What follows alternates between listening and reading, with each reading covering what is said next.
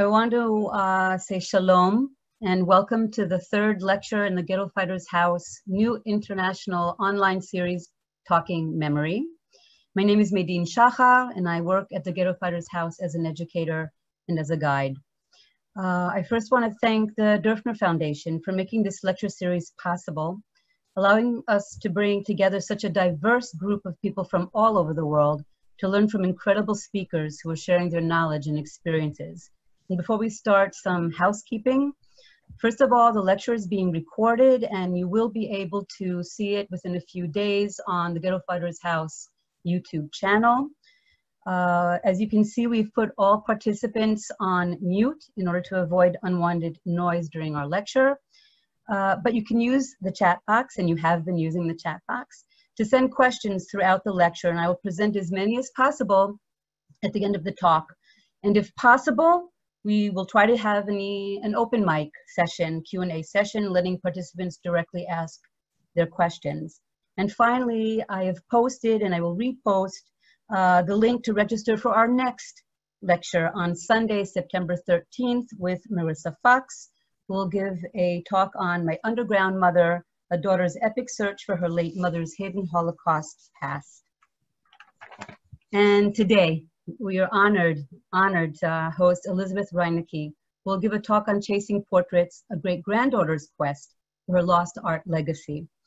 Elizabeth has a BA in rhetoric from Bates College and an MA in rhetoric and communication from UC Davis.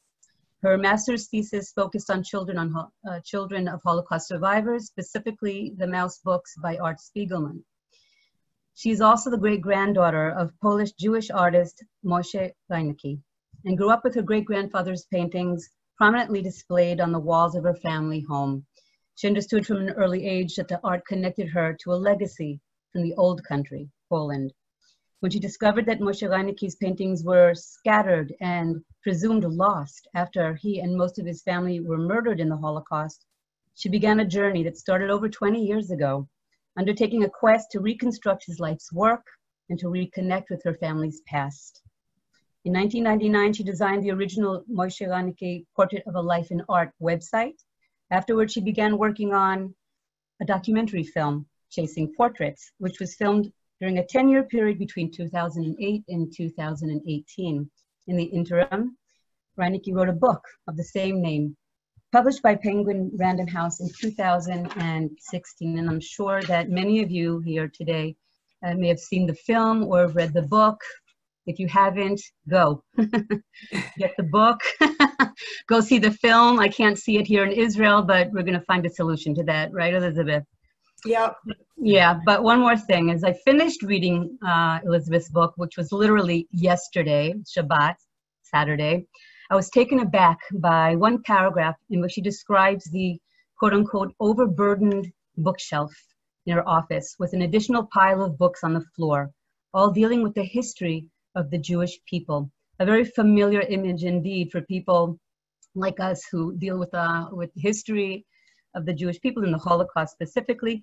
She writes that they are, quote, a reminder of the physical burden of memories the next generation must bear, unquote.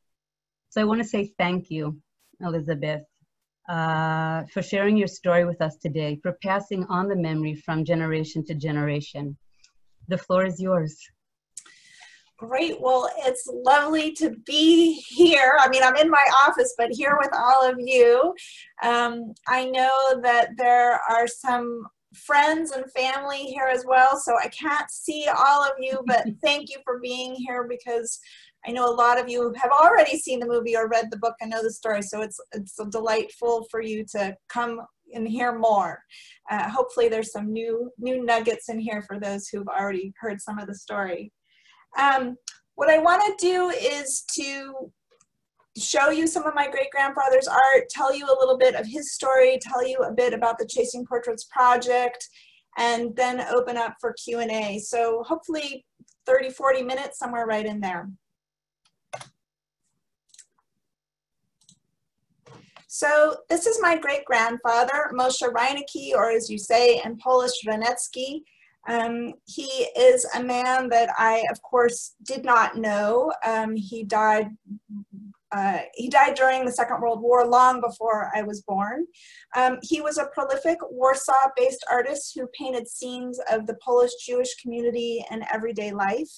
He perished in Majdanek. This is a self-portrait held by the Jewish Historical Institute in Warsaw. It was painted in 1931.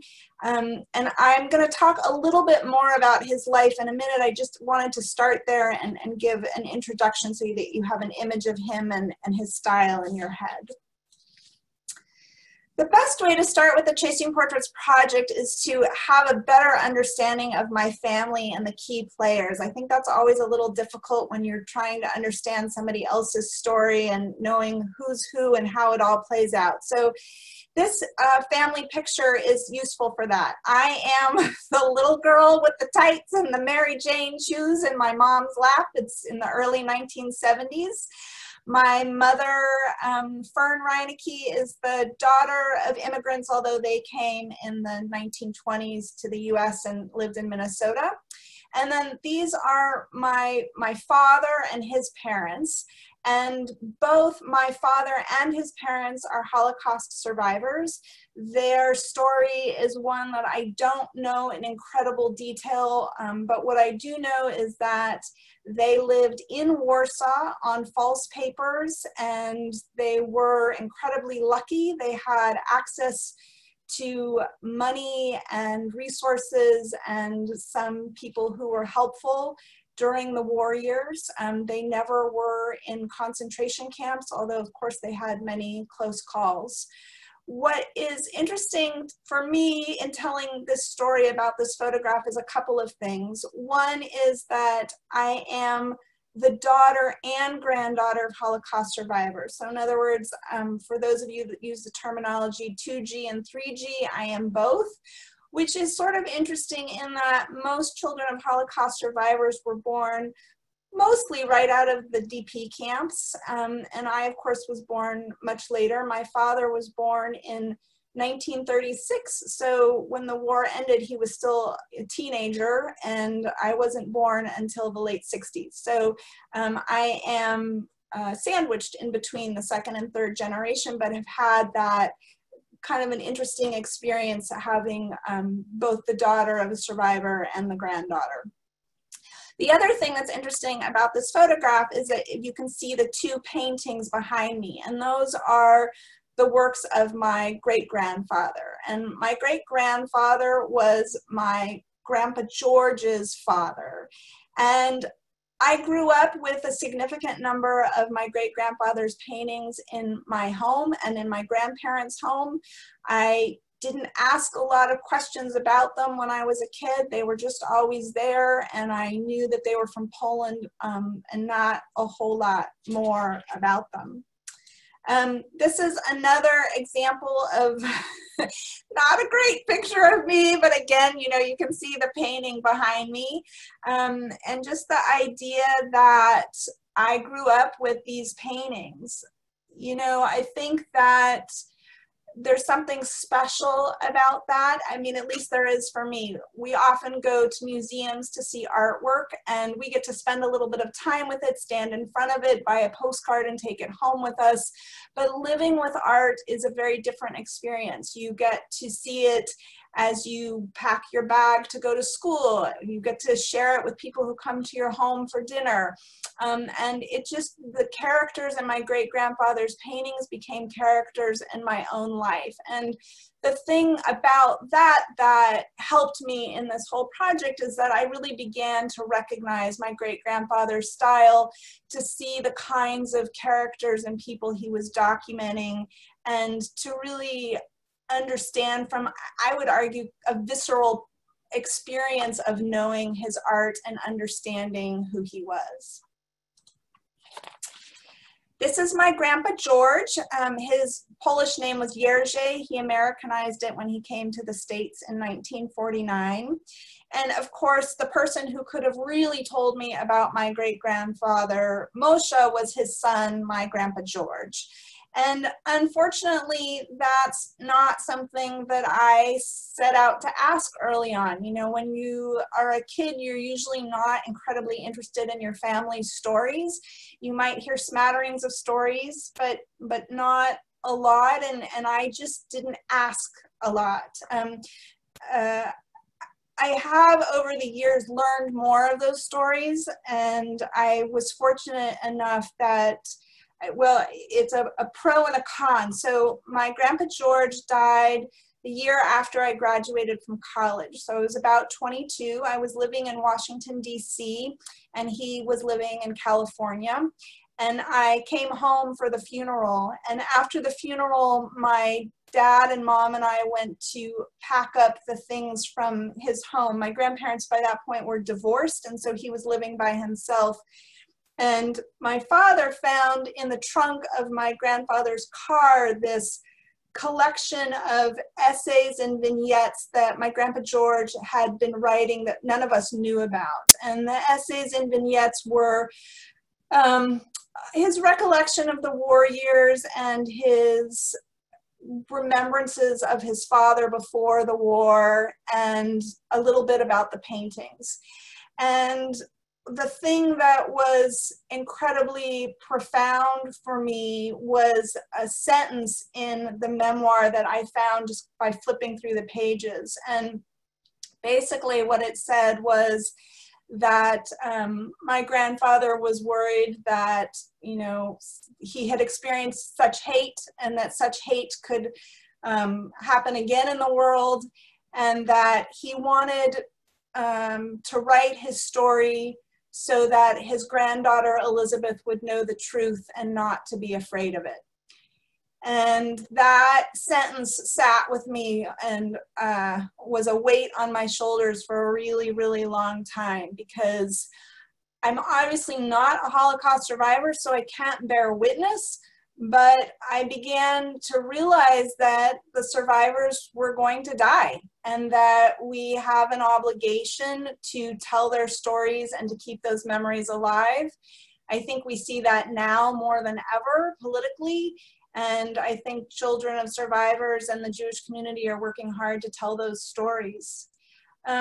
So when my grandpa George died, and I was left with this obligation and responsibility, which I both felt honored and honestly stressed about, because I didn't know exactly what to do.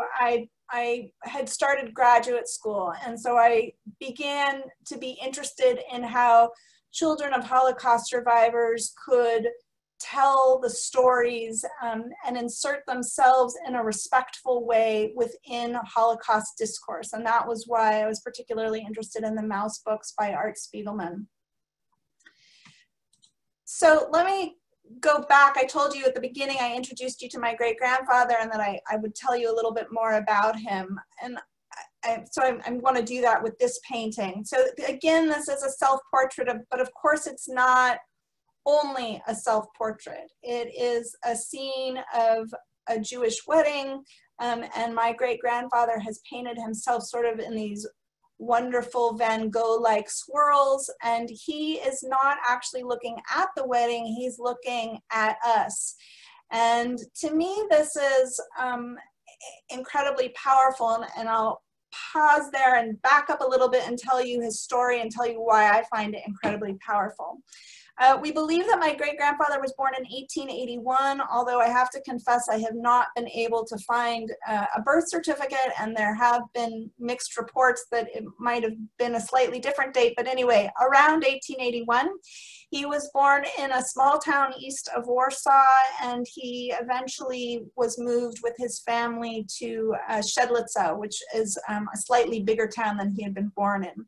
He was the 13th of 18 children, although only 5 survived various childhood illnesses, 3 boys and 2 girls. He had a traditional, excuse me, he had a traditional Jewish education. He also attended a Russian middle school, and he briefly attended the Warsaw Academy of Art. We know for sure in the 1906-1907 school year, but I'm not sure if he had formal education beyond that. We do know that he was very involved as a grown-up in the Polish Jewish art scene. He was involved in an organization that promoted Jewish artists, and so certainly had mentors and people who influenced his style.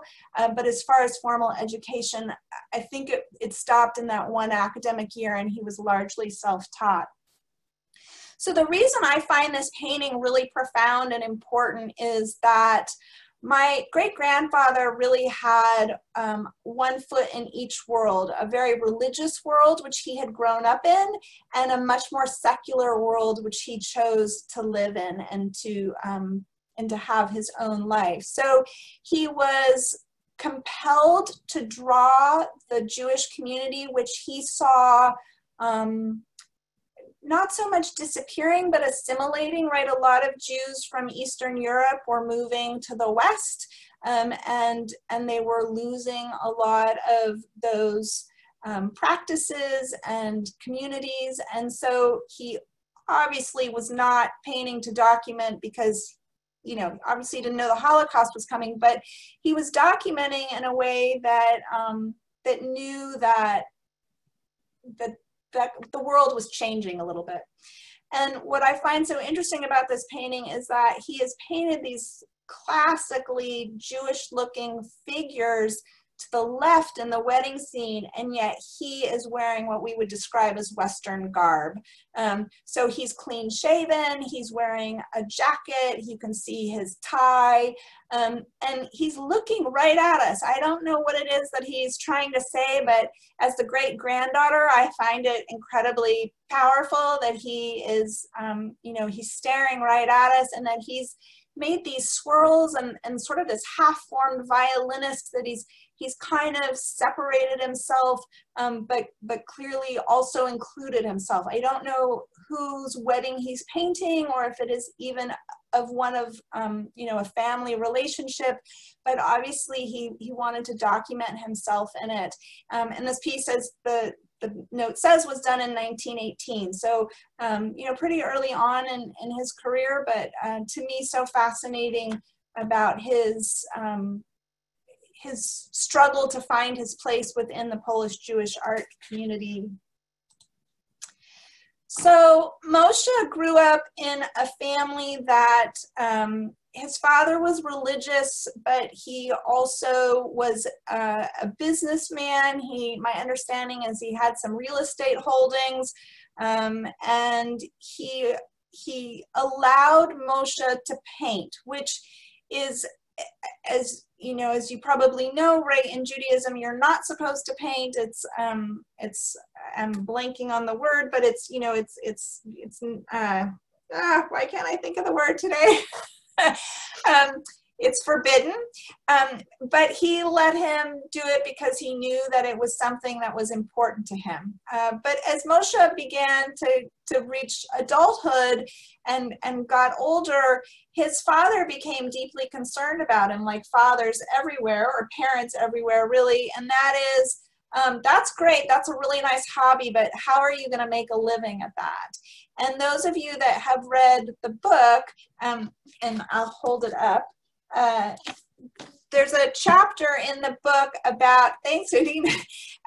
There's a chapter in the book about so Moshe's father, Abraham, takes Moshe to meet with another artist. And this actually is a true story, because the artist himself wrote in his own memoir about this meeting. And Moshe's father said, look at the way this artist is living. What kind of life is this? You're never going to make any money. And so Moshe's father came up with a brilliant solution, and he decided to marry him off. And so for Moshe, I think, at least from my 21st century perspective, he kind of lucked out. Moshe was married off to a woman named Perla, this is a portrait of Perla. And Perla was from a family of some means, and her family had a history of running different shops and stores. I'm not exactly sure what kind, but they had those. And Moshe's father heard about another family who had started an art supply store, and decided that that was a great idea for Moshe and Perla. So they bought this art supply store at 24 Krucha Street, which is in a part of Warsaw that is not particularly Jewish at that point. And they lived for a while they lived behind the store, and then later they lived above it. And Perla, I guess, supported his painting, and so she would take care of the store, and Moshe would go out in the world and paint. And so in my 21st century version, I think of her as an empowered woman who said, out, I'm going to take care of the store, and then she got to take care of it all by herself and make all the decisions. Of course, I have absolutely no idea if that's the case or not, but I do love this painting of her. I don't know precisely what all these things are in the store, but what fun to guess at what they are. So there's this, I assume, some sort of rocking horse down in the bottom left-hand corner. I'm partial to this teddy bear figurine. And of course, these masks are, I'm so curious about what's going on with them. I don't know if they're imported from someplace or are things that people made in Warsaw. Anyway, I love this painting because it's so vibrant and colorful and shows Perla sort of it's almost like a photograph, a snapshot of a moment in her life in the store. And to me, that's a special moment because while Perla did survive the war, actually she knew I was born, but I never met her. And so to me, it's a snapshot into seeing a little bit about my great-grandmother. So Moshe and Perla had 2 children, and this is a portrait of them. So my grandpa George Jerzy is on the left, and his sister Bronisława is on the right. And unfortunately, Bronisława perished in the war years. And I tell a little bit of what I know about that story in the book. She was murdered in Warsaw. She was married. She was a dentist, which is actually pretty phenomenal because the schools, of course, limited the number of Jews that could attend professional schooling and education, but she was a dentist, and according to my grandpa George, was quite successful at that and had her own office. And it's my understanding that my great-grandfather gifted her a number of paintings to hang in her waiting room because he knew that the patients who were there to see her were suffering from tooth pain, and that his paintings would help make them feel a little bit better while they were waiting to be taken care of. So I like to show these 4 paintings because they are, of course, all my great-grandfather's works. But what I think is really so interesting about them is that you could use the same words to describe them, and yet there are really 4 very different paintings. So, you have these, they're all men, of course, and one would presume they're in Talmudic study, and they're studying texts of some sort, of course. It's often very simple tables with some sort of tablecloth. The men are often hunched over. Their backs look so exhausted from having spent all day studying. I guess you would call them light fixtures or maybe candelabras in almost all the pieces are very similar kinds of pieces, which to me are so evocative of the era, I think would be the word that I would use. Okay, I need to take a quick break and take a sip of water. Hold on. I also love my great-grandfather's color choices. The one in the upper left-hand corner isn't quite as vibrant, but the others really are.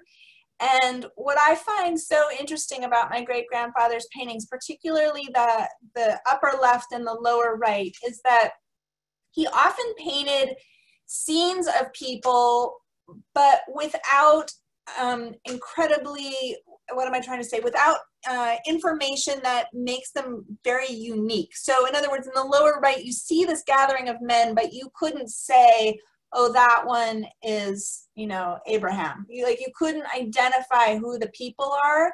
And what I love about that actually is that it gives a sense of time and place without making it about a singular person.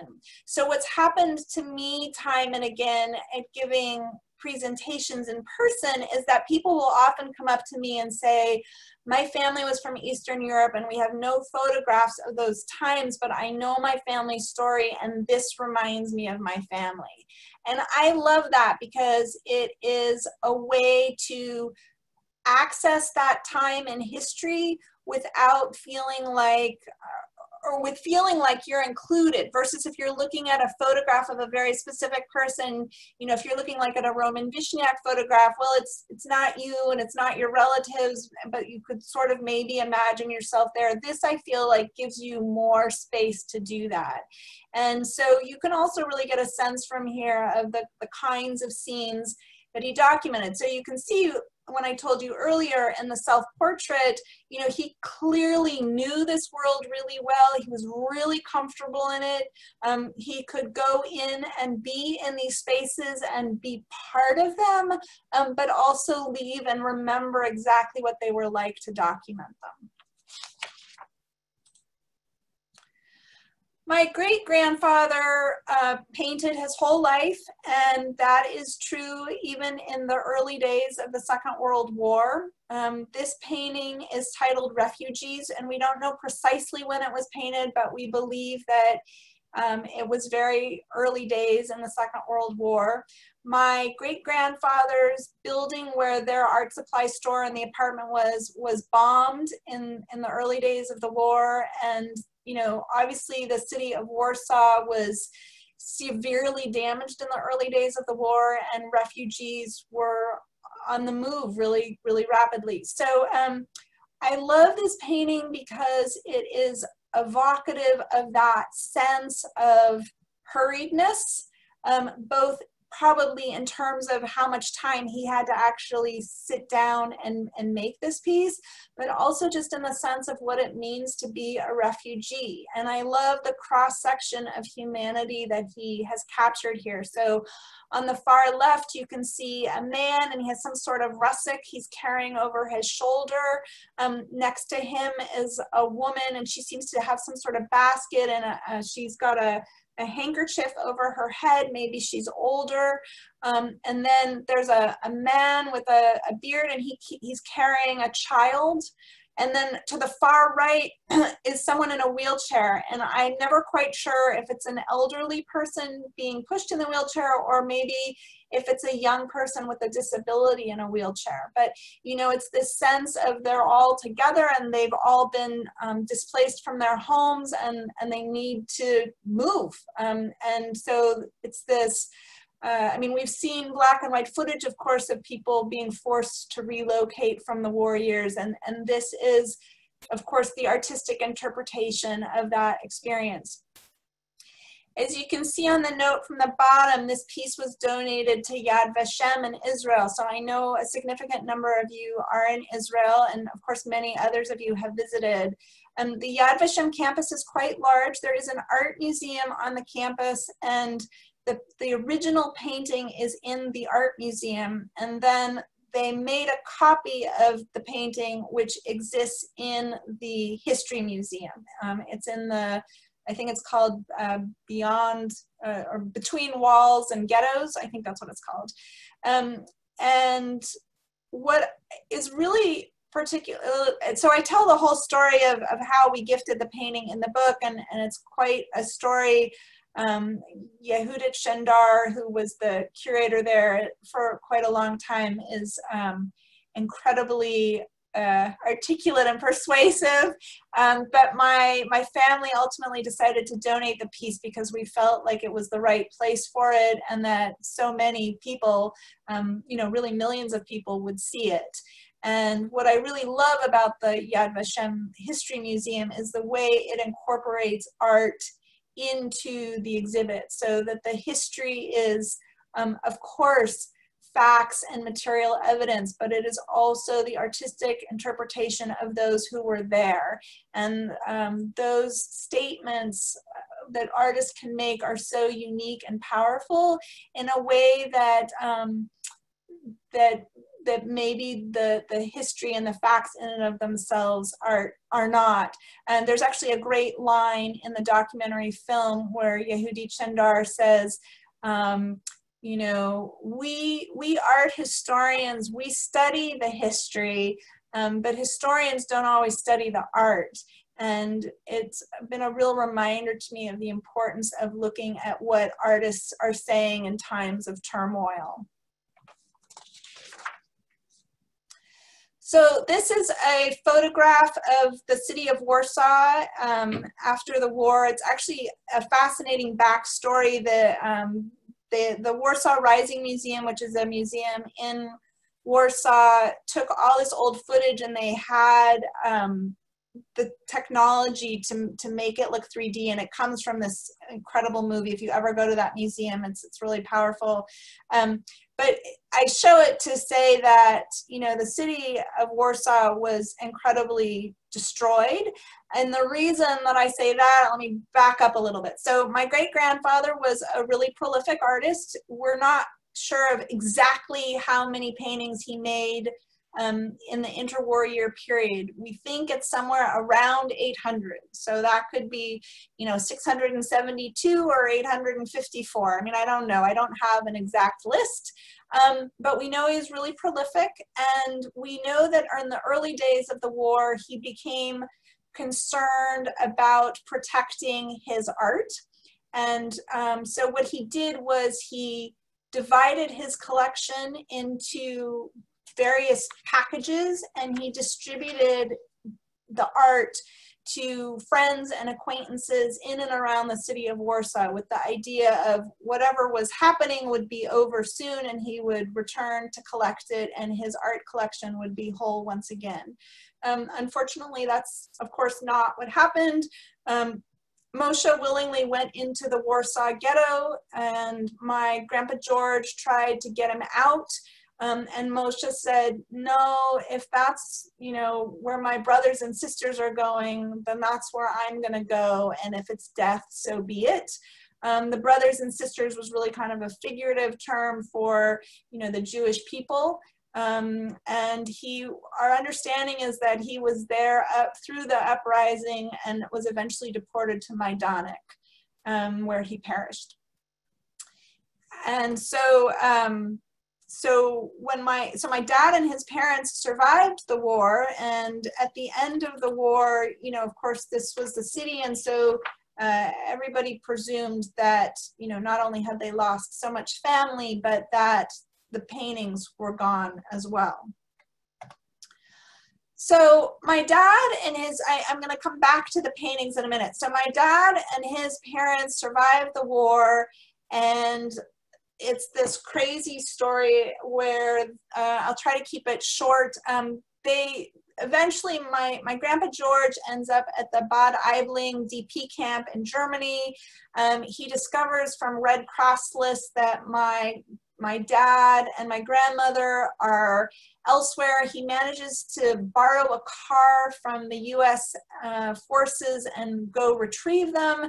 And they're at the DP camp for a while, and he's miserable, and he works for the US allies for a while, and he says, you know, that the Allied forces wanted everybody to go home because they have, of course, had all these displaced people, and they didn't know where to put them and how to deal with them. And my grandfather said, why would I go back to Poland? There's nothing there for me. And so my grandpa George managed to buy a car and drive to Italy. They lived in Rome for a number of years. My dad was enrolled in a Jesuit boarding school. He had never gone to school in his entire life. He was about 9 when he started school, and he said to his dad, "I've never been to school and I don't speak Italian." And his dad said, "Learn it."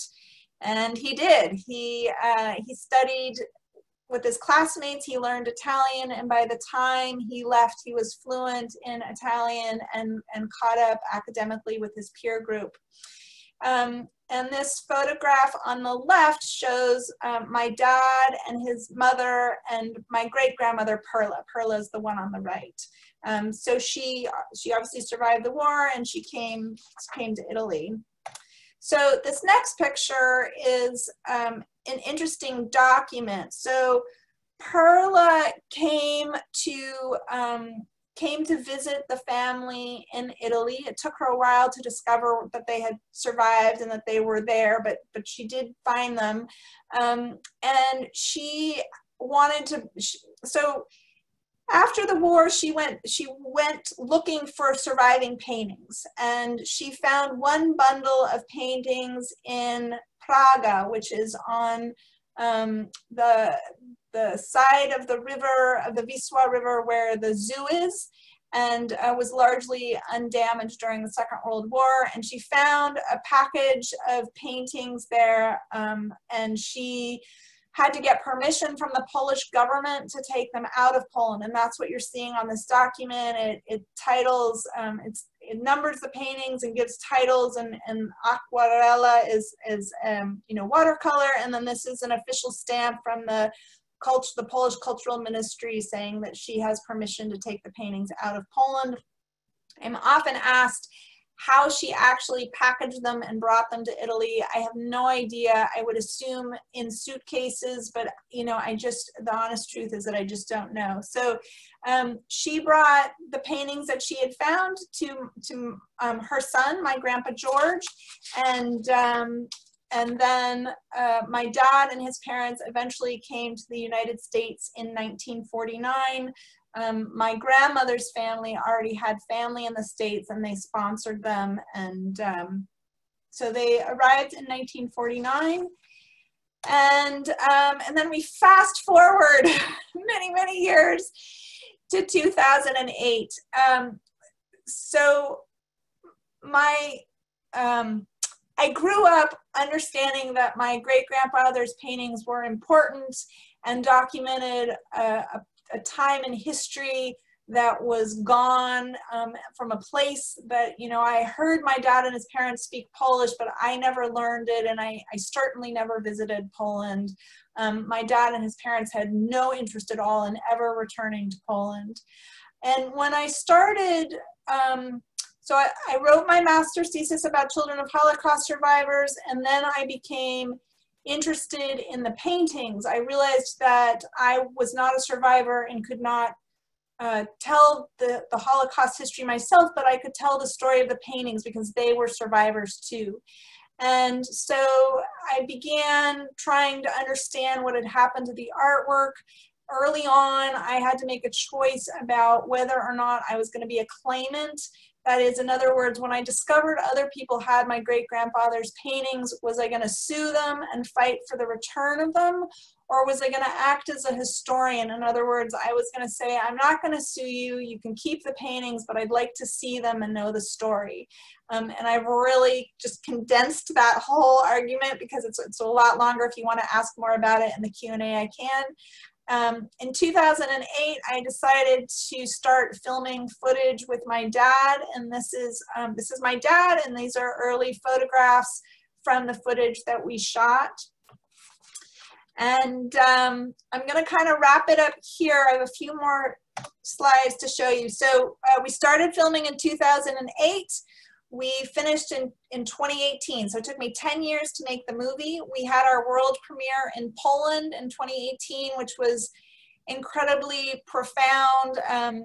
There's a man in the movie and in the book who I had a really powerful emotional connection with, and who was very sweet to me, and he came to the premiere. And then we've been lucky to screen across the US and in Canada. and we got picked up for distribution by First Run Features in New York. And I sometimes, you know, this story definitely has its sad moments. So I like to show these pictures of my dad smiling. And I often get asked, you know, how he's doing. He's doing well. He is proud to have been part of the film project and to be able to bring it to so many people and to share his great-grandfather's work with so many others. That's been one of the really profound things about this experience. So there are, you know, there are a couple of places to learn more about the project. The one, of course, is the book, which is on the left, and the film. My understanding is you're having a little bit of hard time seeing it in Israel, so that Ovid TV is a possibility. That's a subscription. Oh, they won't let you. Okay, so you can buy a DVD from the distributor and they can ship to Poland. Also, Yad Vashem has a copy, and I don't know if you can view it there or how that would work out. And it is possible that some Israeli libraries have the movie as well. I'm not entirely certain. And then I'm on social media, and if you want to see more paintings or see the trailer for the film, you can visit chasingportraits.org, the URL that's at the bottom of the screen, and there are a lot more resources there. There are newspaper articles that go back to the 1920s and 1930s about my great-grandfather, as well as more recent articles and reviews in the New York Times and the LA Times about the film, and so everything in between. So I think I'm done there, so I will pause and take another sip of water and then hear your questions. Well, first of all, thank you so much, Elizabeth. I've waited for years. You know, I started connecting with you a few years ago. I missed your Jerusalem showing, screening, and I'm so happy that you were able to meet with us today. It really is, you really did it in a nutshell. There's so many things that we could talk about, but there are a few questions. There's a very simple question. Someone asked, where are all the paintings now? At least, how many paintings do you know exist? How many did you find besides the ones that you had? And where are they? If you could give us like a little map of where they are. Absolutely, and I'm glad you asked that, because like you said, there's so much and I can only squeeze in so much, and I always leave something out. So my family has about 120 pieces, and the Jewish Historical Institute in Warsaw has 52. They are the second largest known collector. The National How did they get the paintings? How did they get the paintings? So how did they get the paintings? They acquired them. The people who they acquired them from, I'm not quite clear how those people got the paintings. So the Jewish Historical Institute has documents, and actually you can see them in the movie. They're index cards about this big, and they have descriptions of the paintings, and then they'll say the name of the person who they bought it from or gifted it. But those names, they're Polish names, so I'm not going to attempt to pronounce them. But a lot of those people, the names I'm told are as if, you know, the classic sort of generic American name would be like Joe Smith.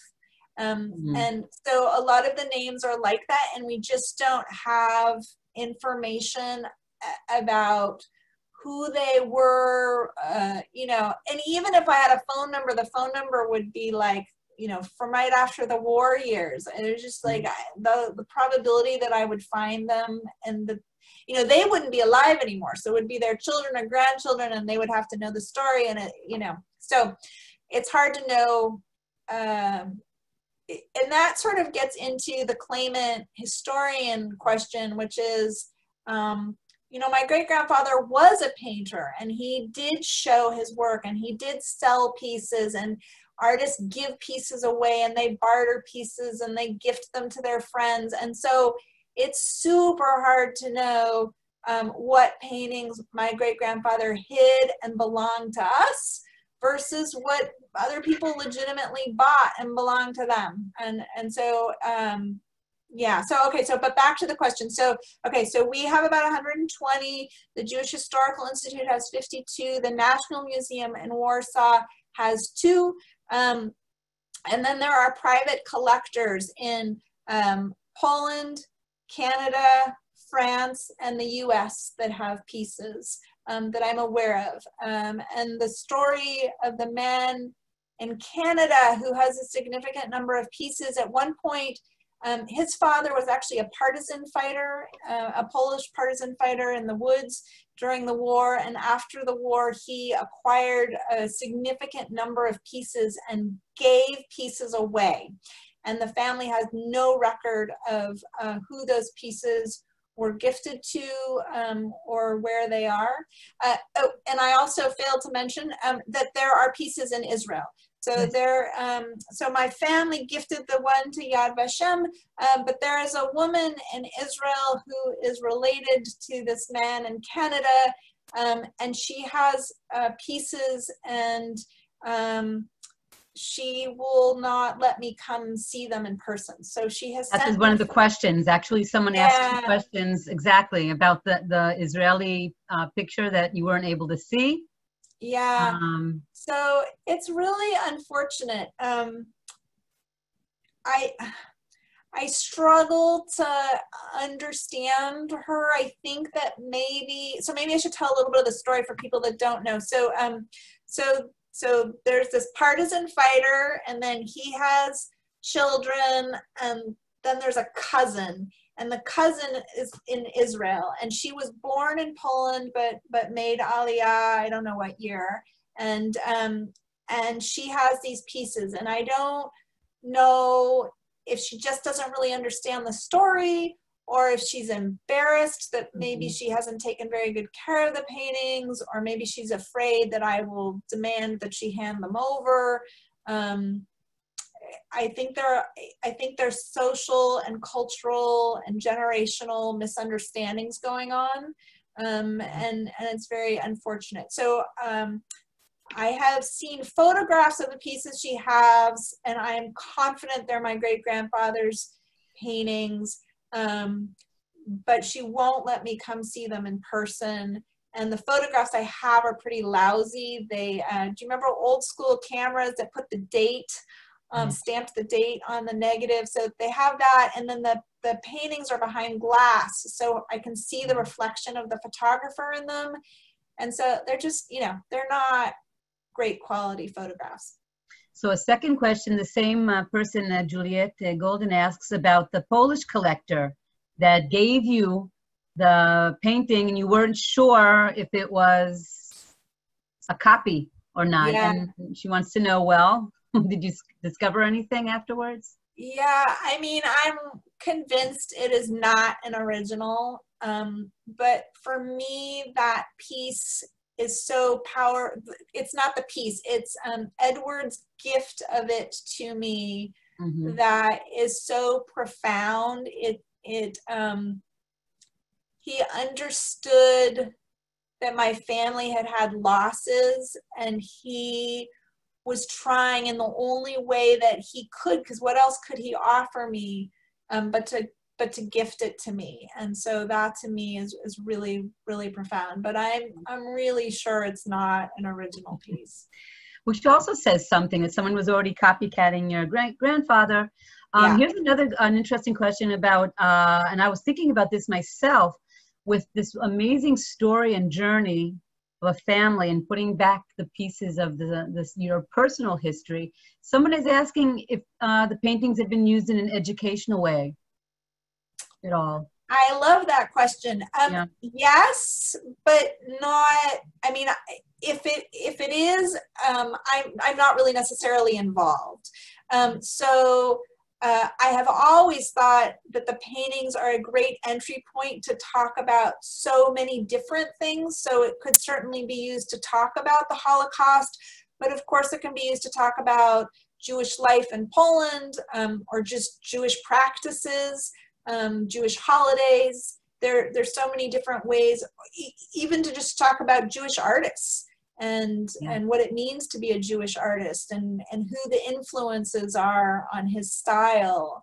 And And then the film has been used in some classrooms to discuss everything. I've actually participated in, there's a class on provenance research, and I have been involved in that class a little bit. So there are a lot of different entry points, and I would love for it to be used more in that way. Absolutely. Well, we still have a few minutes. If there's anybody else that wants to ask a question, the chat box is still open. I was saying that maybe we do like an open mic. So that Sure. would actually depend on Ron, if he could open the mics for everybody, and then we could let someone maybe ask a question, not have me do it. So is there anybody else that wants to ask a question? You can raise your hand. I don't see everybody, so that's a kind of a problem. Oh, okay, I see Catherine here. One sec. Yes, Catherine McKenzie? Thank you. Have you received any assistance from the major auction houses in acting as sort of sieves for when your great-grandfather's art might come up for sale? That is a really interesting question, because Sotheby's actually sold 2 of my great-grandfather's paintings, and they sold them long before I started on this project. And what is interesting is that, you know, I would say they were helpful, maybe not in the way you might imagine, but they did go to the buyer and say, the great-granddaughter would like to see the paintings. Are you willing to be in communication with her? And the buyer agreed, but then unfortunately, I don't know what happened. So he's actually in Los Angeles, and is another person who won't let me come see the paintings. But interestingly, there's a private collector in Poland who used to live in New York, and he's the one that sold the 2 pieces. And he had photographs of the paintings, and I actually managed to get those photographs as well as the catalog used to sell the paintings.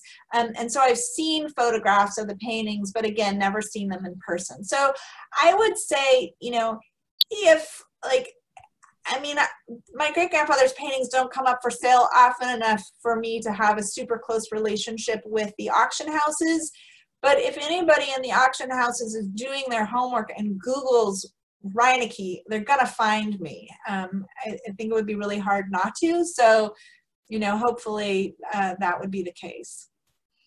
I see that Carolyn also has a question, so I will unmute you. Meanwhile, there is another question. Someone who's read the book and seen the film, asking about the conflict between the 2 brothers, the one in Canada, the one in Poland. Which story is true? Have you ever found out? No. So, no. Yeah, I did. Moshe Wertheim in Canada did come to the screening, and he called his brother after the screening, and they laughed about it. But you know, they each insist that they have the right story. I don't really know who does. Okay. Juan, I can't unmute Carolyn, so I'm trying.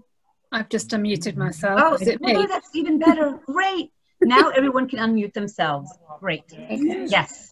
Yeah, no, I was the person that was asking about education, Right. use of them. So yeah, just would you be happy for people to use your images or discuss with you first? Yes, of course. I mean, I'm in the UK. So. Right.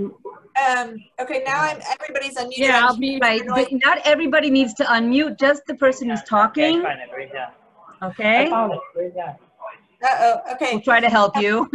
Carolyn, yes, I would be delighted to have you use my great-grandfather's paintings. You know, my only request is that you acknowledge, you know, who he was, and that you know, provide, if you're printing materials, that you know, link back to us. But yes, I'm happy to have you do that. Ooh, that sounds like a good idea. I like that idea too. Carolyn. How many of the Okay. paintings do you think you've uncovered of the 800 plus that you think were created? Yeah, so a couple of hundred. So yeah, I mean, it's like the 120, 50. I mean, I think it's close to 200, maybe somewhere right in there. And then also, I don't know if Chuck Fishman is still on the call, but if you've read the book, so my great-grandfather was a painter, but he also was involved in early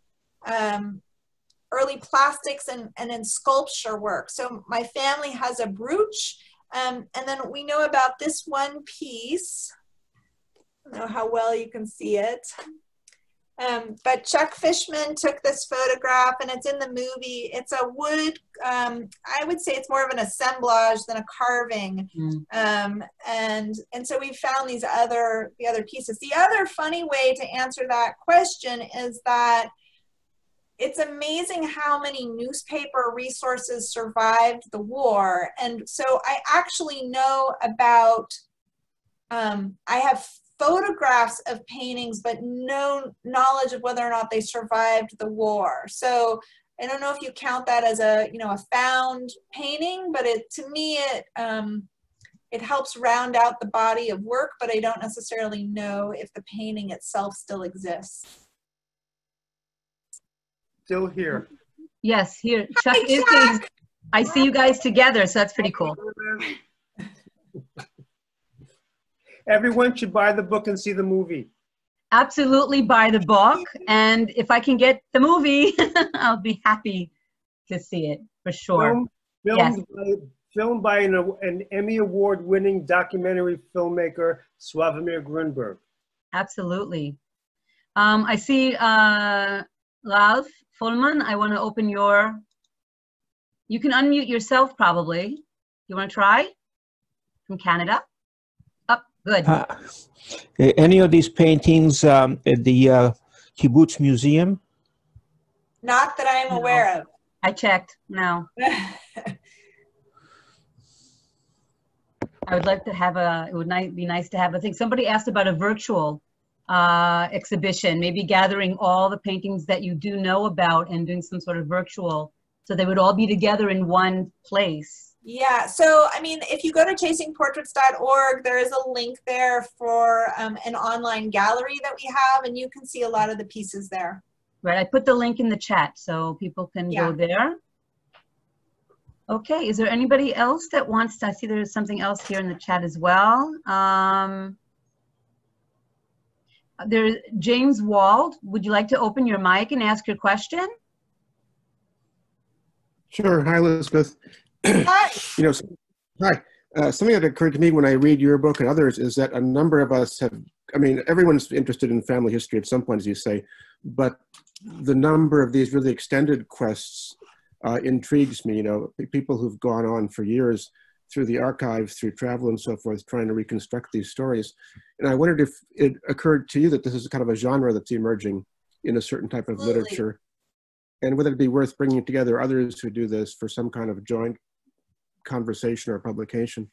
Yeah, I mean, I think that there's sort of two strands here. I think there are, I mean, if you wanted to narrow it to just children of artists who are searching for their own families, I'm trying to differentiate between, you know, like someone who collected art, but they weren't related to the artist versus children, grandchildren who are related to the artist. They're definitely a significant, I mean, to me, I think a significant number of us. I posted a blog about it years ago and tried to keep track of those people. But there are also definitely, you're right, a lot of stories, both 2G and 3G, who have tracked down their stories and have both made movies and are writing books or have written books. And yeah, I think it's amazing that there's so many and they continue to be published and that people continue to read them. It's great. Thanks. Is there anybody else who would like to open their mic, ask a question, make a comment? I have a question for Elizabeth. Could you tell us how you make the decision not to pursue legal ends or to get ownership of the paintings and do something different from that? Yeah, and that is a super important question and kind of a complicated one. So to be a successful claimant, you really have to have a lot of information and evidence on your side. You have to have lists or photographs that, you know, describe the painting, you know, tell its dimensions, what the subject matter is, what the medium is. And those are all things that when I started this quest, I just didn't have. I mean, I could say anything that says Rynecki on it. I didn't have that kind of information. And the other problem that was pointed out super early to me by an organization in New York called the Holocaust Claims Processing Office was that my great-grandfather was the artist. And that makes it a lot harder because you know, I don't have bills of sale because he didn't sell them to himself. And like I said earlier, artists, we do know that he tried to sell pieces. We actually have evidence of paintings with price tags on the back of them, as well as catalogs with prices in them, and newspaper articles about exhibits where he was selling works. And so it's really hard to prove that somebody else didn't acquire something completely legitimately. Plus, the other super complicated fact is that Poland is, they don't have the best track record in dealing with restitution issues. And that's probably just best left said that way. But if you've read anything about Poland and Holocaust era restitution issues, it's an uphill battle, and with the current government is not any easier. And you know, I mean, I think that we were kind of fortunate that we had and have a lot of pieces. And you know, even if I acquired more, even if rightfully they were ours, what exactly was I going to do with them? I'm already struggling with what happens next to the paintings. And so I decided to try to, I hoped that by people understanding that I was acting as a historian and not as a claimant, that people would be more willing to open their doors and to say, you know, they would be less afraid to say, hey, I have a painting you might be interested in knowing about, rather than fearing contacting me that I would sue them. Now, that was going to be my last question. What about the legacy from you to your boys and your family? You said you have over 120 pieces. What is going to happen? What are your thoughts? You know, I think about it a lot and I don't really know. It's complicated. If another thing I haven't really had a chance to talk about here is that when I've tried to do in-person exhibits, which now of course with COVID-19 seems crazy in itself for another reason, but the Holocaust museums have always said to me, that's fine art and we don't do fine art. And the Jewish art museums say that's a Holocaust story and we don't do the Holocaust. Yeah, I see a couple of people rolling their eyes. I mean, yeah, that's how I feel. So if, you know, the U.S. Holocaust Memorial Museum has said they'd be delighted to take, I don't know if all, but some of my great-grandfather's paintings, it will go in storage. It will not be exhibited. And so, you know, if scholars want access to it, they would certainly make that possible. But, you know, is that really the fate that I want for them? I don't know. You gift something and it's not yours anymore. And you have to live with what the choices of whoever you've gifted it to do with it. But the responsibility of taking care of fine art is complex. And I don't, you know, my kids are teenagers. When I was a teenager, I didn't want anything to do with it. So I don't know what they will or won't want to do. And it's just a can I keep kicking down the road a little bit. I think that it really, your story really is a personification of what it means to have a personal memory. And that's not even yours, actually. You're saying I'm I never knew my great grandfather. And the collective, where do they fit together? where do I say goodbye to a piece and where do I keep it and say, well, I do have these. It really is a struggle as we get further and further away from the actual event. What is that burden? You know, I'm looking at my books behind me, you know, my shelves are also kind of falling already. That burden of, okay, what is our responsibility? And you really said it was a moral responsibility. I have to pass on this legacy. And it is not just about the Holocaust. It's about Jewish life beforehand. It's about this man's work of art. It really is an incredible story. And what you've done to put the pieces back together as much as you could with all the sacrifice and the emotional turnovers, it really is an incredible, incredible example of how we are still searching for our past and putting pieces together, and how much was really, really lost when we lost our families and our culture. So Yeah. I really thank you for that, Elizabeth, and for finally Thank you meeting for you. having me. Wonderful, wonderful talk. Really read the book and go see the movie, because there's so much more. And the way you talk about it, the way you write about your experiences, I can imagine in the movie it's even more explicit.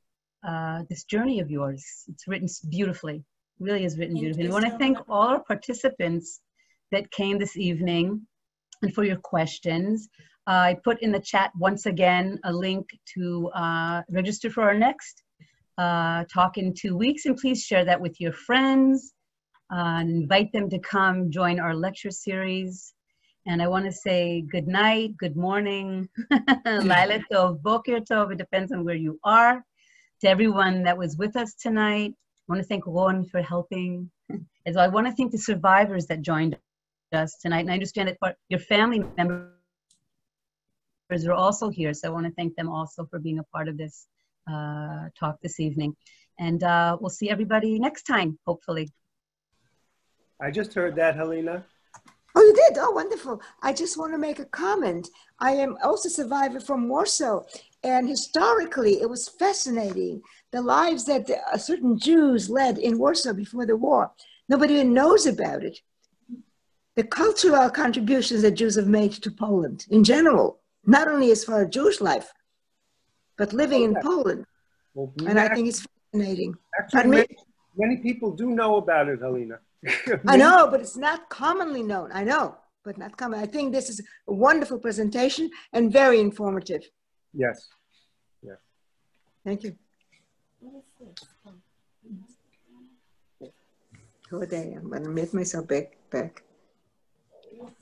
I muted myself. I just wanted to say, Helena, that we have an exhibition in Israel at the Ghetto Fighters House about Jewish Warsaw. Yeah. Before the war, during the war, and the uprising. So absolutely. And many do know, but it isn't well known. And some people just don't want to look back at that history. That's then. And they forget that they couldn't be where they are unless they had that history. Oh, so, exactly. Yeah. Exactly. Thank you.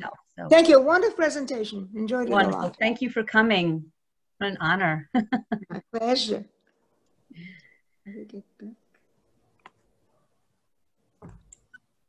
See you next time. Thank you. Wonderful. Thank you for coming again. My pleasure.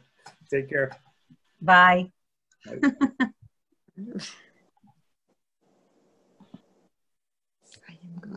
תודה רבה, thank you. It was fascinating and so moving. Thank you so much. I'm Ariella from Israel. Looking forward to the next lecture. It was really great. Wonderful. Thank you so much. I am Jose David from Montevideo, Uruguay. I saw Uruguay, my goodness. Thank you so much. I found it very, very, very interesting. Thank you for coming. I think that the presentation was made through two roads, one from the heart and showing a lot of passion. And if you have a big heart and a big passion, you can never go wrong. That's absolutely true. She really has a big heart. And if you read her book, it's amazing that she really opens up about the struggle, you know, the dilemma. When you say, I'm not going to ask for the paintings back, actually let them go and stay with the private collections or the museums or whatever. Not easy. Thank you so much. Thank you too.